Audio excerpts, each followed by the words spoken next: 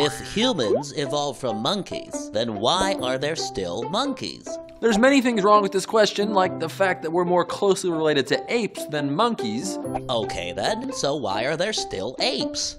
Asking why there's still apes is like saying, if some Americans and Australians came from British people, then why are there still British people? When we see two adjacent branches out here on the tree of life, what we mean is that they have a shared ancestor, some organism a long time ago whose descendants took different evolutionary journeys. That's the way it is for turkeys and T-Rexes, whales and hippos, even hyraxes and elephants.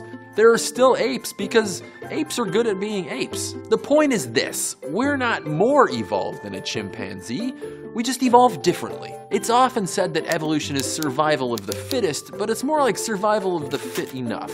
As long as a species' traits are good enough to survive and reproduce in their environment, that species will live on. The tree of life is not a ladder. So to all my cousins out there, gorilla, orangutan, or chimpanzee, you're the best ape you can be, and that's good enough for evolution and me. Stay curious. This video is part of our 12 Days of Evolution series. Check out more by exploring Darwin's beard. Find the links down in the description, or you can click that thing that just popped up on screen.